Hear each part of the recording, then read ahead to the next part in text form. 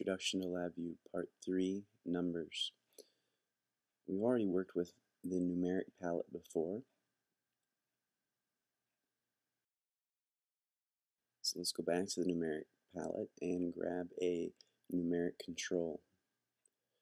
Just like in math class, there are different kinds of numbers. And you can see that this regular numeric control can do all sorts of numbers. It can do positive numbers, negative numbers, and even decimals. If you look at the block diagram, the corresponding numeric control has an orange block, meaning that it is a rational number. If you control click on it and go to representation, you can change it to, let's try an I-32. An I-32 will be a blue block on the block diagram and will only let you do integers in the box. So if you even try typing in 9.5, it'll automatically change it to a 10. You may have seen a Venn diagram like this in your math class. It shows the different kinds of numbers. We can have whole numbers, integers, and rational numbers in LabVIEW, along with some others.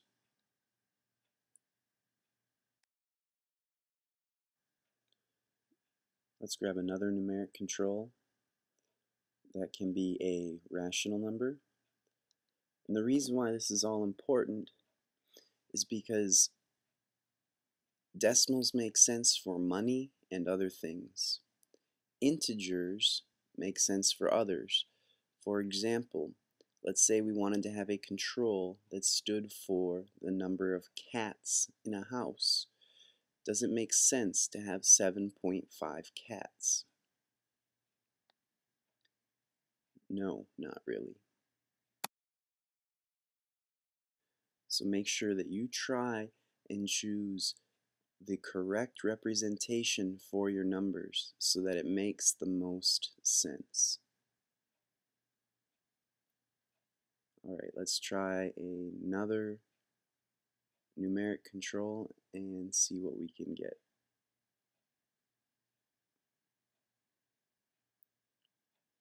So far we have integers and rational numbers. Let's see if we can create a whole number.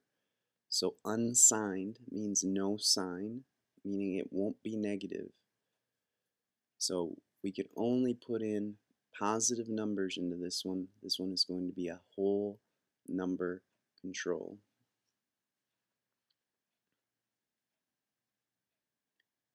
I'm trying right now to make this one negative, but it won't let me. So this is a whole number.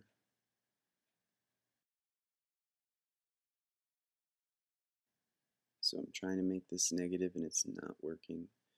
We can also make the integer negative, just like we can in math class. Let's take a look at other numeric types that we can make by changing the representation.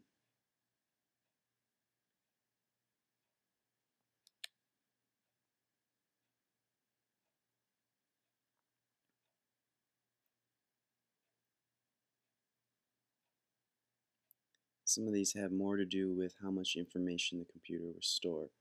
Complex numbers you will see in Algebra 2 or pre-calculus.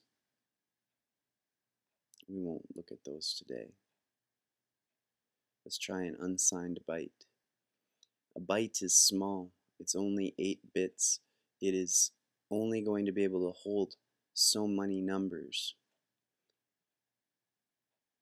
And you can see that it won't go above 256. It only holds so much information. You'd have to change the size to get a different number.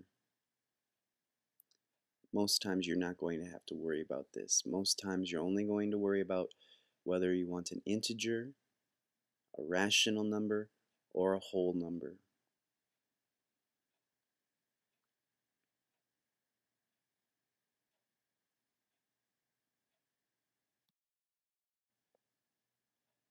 Let's go back to the block diagram and look at the numeric palette there and see all the options that we have. We have all the operations. We have constants, so if you need to use pi to find the circumference or area of a circle, it's there. We have logarithms. We have other constants that are used in physics.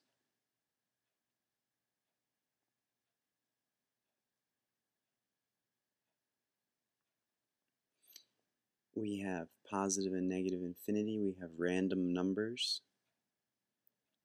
So there are a lot of things in here that you can do with numbers.